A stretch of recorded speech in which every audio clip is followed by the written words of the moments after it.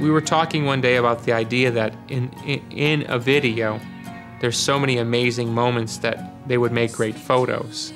So taking that idea in reverse, we hit upon the idea of like, well, what if you could just shoot photos? If you put together all these great photos, would you basically make a different sort of image? So we hit upon the idea of like, okay, let's shoot every piece of this video with a handheld camera.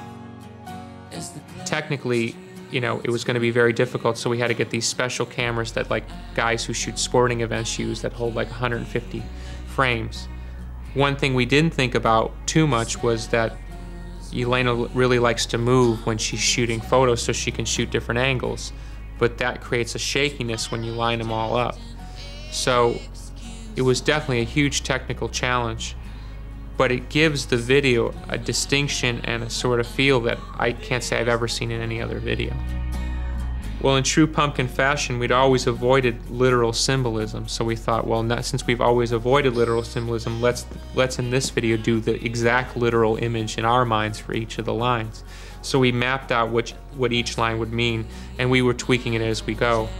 One morning, Billy just said, you know, I want you to do this video, and I was very excited because I really wanted to do something else with the band because I just felt very comfortable working with everyone.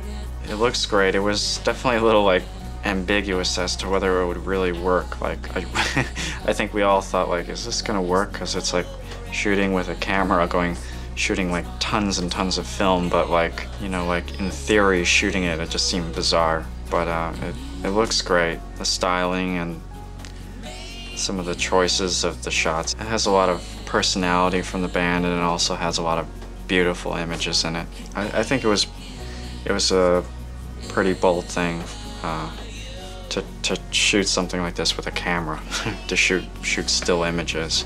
I think it was a long-ass video shoot. We just decided to shoot everything in sequence and see how it works. I mean, it was such an incredible experiment. After we finished the video, I looked at it and I said, oh God, you know, the faster movements look so much more beautiful. I should have done more of that, but at that point you just don't know.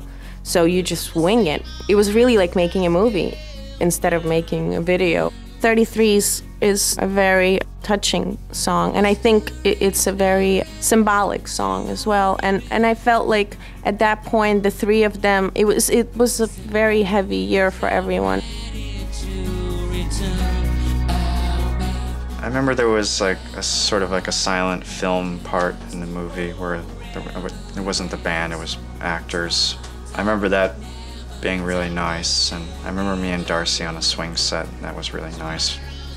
I mean, we didn't really do anything, but I think it was just like sort of a nice personality, kind of like a warm feeling kind of coming from that shot and that setup. And I guess where the band was at that point and the success that we had, it was just nice to show the band in this different kind of light instead of like as big mega rock people, you know, rocking with mud people.